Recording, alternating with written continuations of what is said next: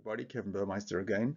I'm going to provide you a link to the previous discussion, this slide here on the bottom left-hand corner, so that you can access that information about Mount Moriah and get some context about what we're about to talk about over here. So on the eastern side, approaching the Kidron Valley, is this double-walled structure, and this fortress goes back about 1400 BCE.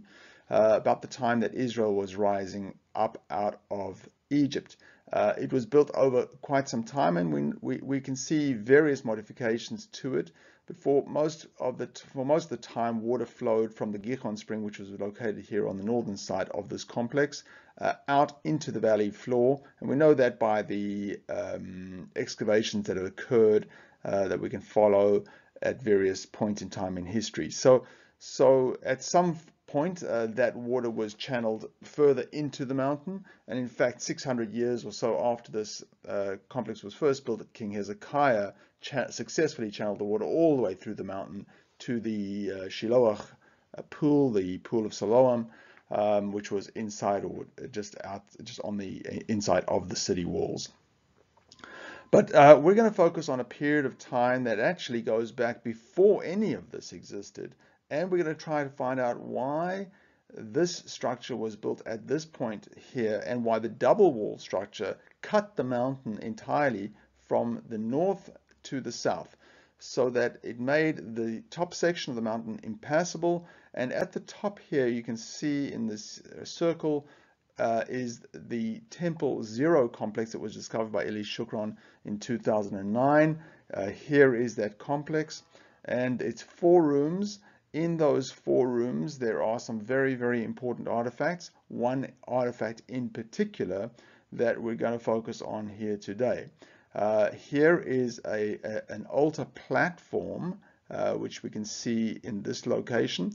That altar platform is well known according to the Bible, according to Jewish practices, that every single altar is built on bedrock. On earth, or bedrock specifically, and then it's so that it's connected in order to purify, to remain pure. Anything that's in bedrock is always going to be in its pure state. So up in this section was built a copper or some kind of an altar section that's rested on that platform, and on that altar, sacrifices were offered. Now those sacrifices were slaughtered, processed over here. The fats from the diaphragm moved onto the altar, offered on the altar. This is a liquids channel for wine, for blood that would have run from the sacrifice. This here is most likely a vessel stand, so that blood from the sacrifice would have been stood in a vessel. The vessel was a tipped vessel, so that it would have tipped over if it didn't have somewhere to rest in the base of the bedrock. And this here is a flour press. This here is an oil press. So really fully equipped for sacrificial offerings. But the particular focus here is this object, which is known as a matseva. You can see here it is in its plexiglass box, protected. But the matseva that exists is the only artifact that has been preserved on this in this complex for the past at least several thousand years, going back 3,500 years or more. So this matseva, which stands in this room by itself, Jews were prohibited from making a covenant with God by anointing a stone matseva. It is not a gravestone. It is a stone that commemorates a covenant with God, and that stopped at the end of the forefathers, Jacob, Isaac, and Abraham. There were no more offerings, no more covenants made with a standing stone. So if indeed this construction, which we know is 3,500 years old, based on findings at the base of the quarry here, If we know it goes back that far, then this temple structure, according to Eli Shukran, and certainly his view is that it predates this structure, and I share that view. Now, the question is really, why would they have built this entire complex here? Was it really to protect the water? Certainly the early parts of the complex were not to protect the water, so then why would you have built it in the first instance? And here's a view that I hold, that this structure was actually built not just to protect the water, but also to obfuscate the mountain, to block the mountain, to stop people coming to Temple Zero. Now, if Temple Zero was really a sacred location, an indigenous location, a very important location for people, then the occupiers of Mount Moriah, who at that point in time were the Amorites, the Jebusites, the Canaanites, the family of Canaanites, and this structure certainly was built by allies. It could not have been built by residents who occupied the mountain. It's too significant. There would not have been enough people living on the mountain, and so they would have had to call in all their allies at some point in time to build this structure. But if the structure was built specifically to block access to Temple Zero, then what is Temple Zero? Why is it so important that a people, an enemy of a people, would actually construct this massive construction to block access to a holy site? So an answer to that question is, if the indigenous nature of this site predated the people who occupied the mountain, and it goes back, according to the biblical record, to Jacob, Isaac, Abram, Shem, Melchizedek, Shem being the son of Noah, then this site really has thousands of years of heritage attached to it, and is a very, very important site to the people who descend from those who worshipped at this site and those who practiced priesthood at this site. And so it seems very plausible that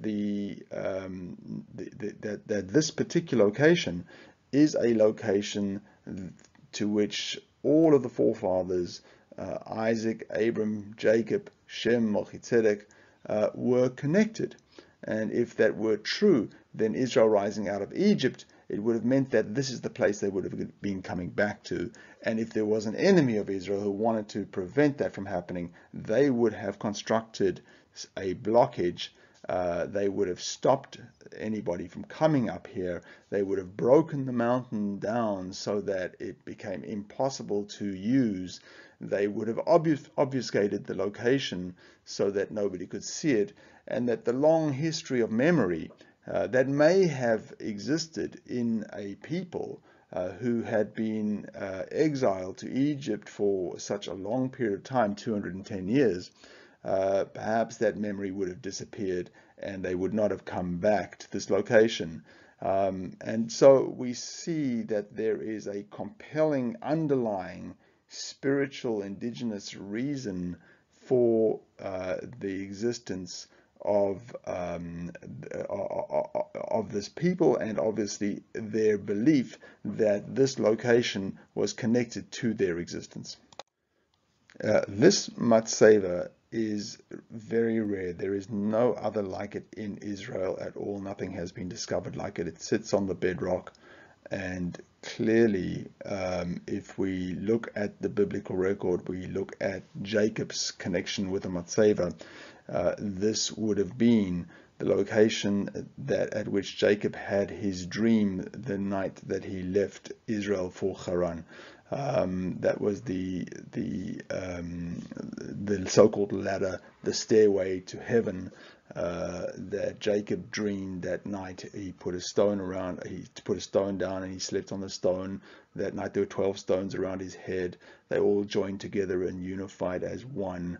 And he laid that stone as a covenant to God, and said that if God brings him back to this location after he goes to Haran, a successful man with wife and kids and family, if he brings him back, he will make this Beit El, the house of God.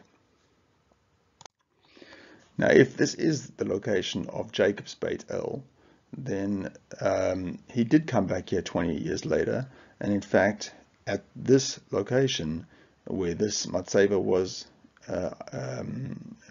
located, he re-anointed the matzeva, and it's at that location that he took upon himself the name Israel. And this is really where he attempted to build and fulfill his covenant with God, which was to build Beit El, the house of God. I think that we see some part of the structure which would have existed before he left Israel expanded upon at the time that he came back from Haran, and at this point he left this area and he went to his parents' home, which was south of this area in Hebron, and from there a series of disasters occur until Joseph is kidnapped and taken by the brothers and taken to Egypt, and from there Israel is exiled for 210 years, and Israel doesn't really come back to this location since the time that Jacob re-anointed the matzeva. Only when they return does Joshua attempt to regain control, but by then this entire fortress has been structured, people are entrenched, the quarry has been built, the Temple Zero complex obfuscated, probably buried, and really at that point in time it seems pointless or fruitless to focus on this acquisition, this conquering this mountain, and it takes 300 years for the tribes then to settle the land of Israel, and only after that does King David come back in his 7th year of being anointed king in Hebron. David comes back here to unify and establish his kingdom, and this is the place that he comes one night to attack. He enters, or Yoav, the general who was appointed because of his success in entering this complex, enters the complex, cuts off the water supply which ran under the ground, controls the water supply into the upper city area where most of the people were living at that point in time, and by gaining control over the water supply to the city, King David then gains control over the entire city and establishes his base here, unifies his kingdom here, establishes his palace here on this mountain, and from there on anoints his son Solomon to build the first temple. Still many questions exist, but I hope that that's given you some understanding about the importance of this location and why it's so compelling that we continue to excavate and open it up for the public and discover any other artifacts that may exist in the area. Thank you.